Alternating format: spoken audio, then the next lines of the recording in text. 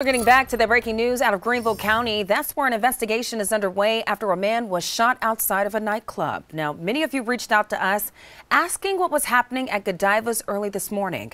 This is right off Augusta Road. Deputies say a person was shot in the parking lot of the club and rushed to the hospital. At last check, we're told the victim was in serious but stable condition. Deputies have not yet named a suspect in this case, but anyone with information on this case should contact the Greenville County Sheriff's Office.